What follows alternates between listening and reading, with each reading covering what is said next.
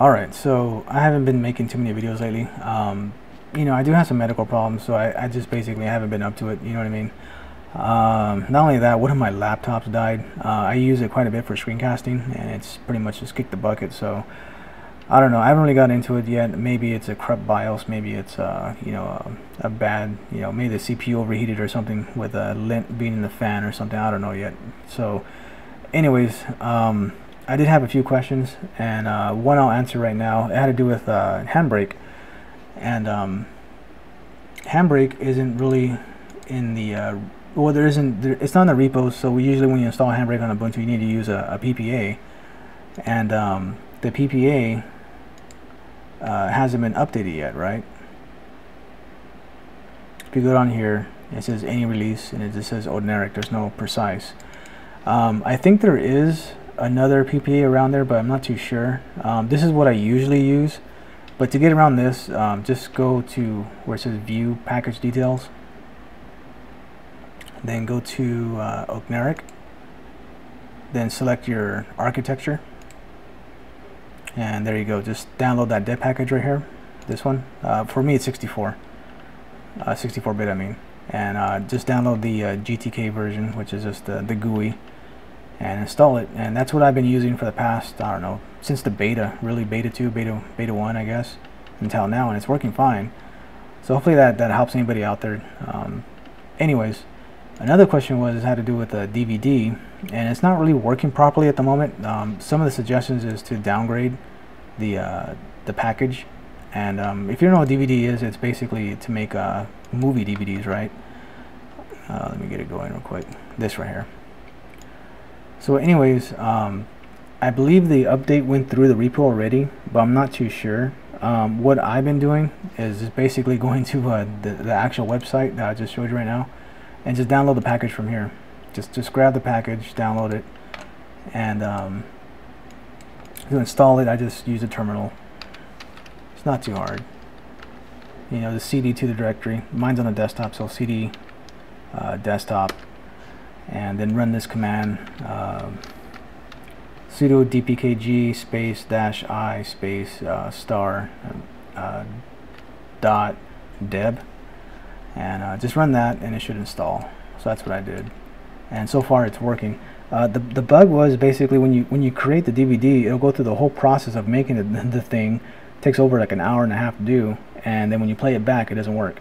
So it's kind of frustrating. So anyways, if you don't know how to use the program, it's really easy to use. You know, just go to video DeVeDe, and you know, you can use multiple videos. Just 2 is basically my limit.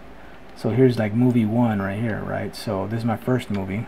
Just drag it in there, right? So you got title 1 movie, right? So your title is just the way it sounds, you know, that's your title. So if you want to give it the actual name of the movie, just go to properties, movie, I guess, 1, press OK, and as you see down here, the percentage, right, if it exceeds the 100%, that means it's not going to fit on the disk. And here's your disk image right here, your 4.7 gigabytes, or you know, like a dual layer or whatever. So I'm going to keep it like that. Adjust for disk image, and you're pretty much done. You can just hit start and it'll go. But if you want to get a little bit more, you know, involved with it, you want to put like 2 movies, just click add, then drag your second movie, right, and properties to change the title name. I'm going to put movie 2. Then adjust for disk image. Right now it should fit on that disk, and right here, PAL or NTSC, you know, wherever country you're from. For me it's NTSC. There's advanced options as well. There's some other stuff to it, but I'm gonna keep it simple.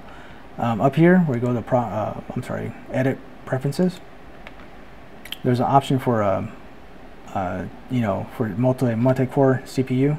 Just click on that if you have like a dual core or a, you know, quad or whatever. This is kind of important if you're like me and you have your home folder separated from your root directory, right? Your temp folder is in your root directory, right? So if you have like a 10 gigabyte root directory and it's making these DVDs which are 4 gigabytes, and you only have like so much space to work with, you're better off changing this to something else, like, you know, your video folder or something like that. You know what I mean? So you can work in your home directory, which is a lot bigger than your root directory, right? So that's what I usually do. Press OK. So when you're done, you can preview your menu. See, movie 1, movie 2. But you know, that looks kind of ugly, I guess. So like, you can actually add some pictures if you wanted to. So let's go to menu options, and where it says default ping or whatever, just click on that and browse for an image. So I got this fake movie poster right here. It has to be a ping image. So here's a fake poster. Press open, and you can also adjust where the text is at. You know, movie 1, movie 2 is at. So let's go to the bottom, I guess, and make it on the left hand side. Press OK. Preview menu. And there you go. It looks horrible, but you kind of get the idea of it. It's real simple. Anyways, then once you're done, just hit forward, and pretty much you're done. You know what I mean? It'll just create the ISO, then from there you just burn it to a disk. So anyways, I hope that helped out anybody. If you have any more questions, just feel free to ask, and I'll try to get back to you. See you guys later.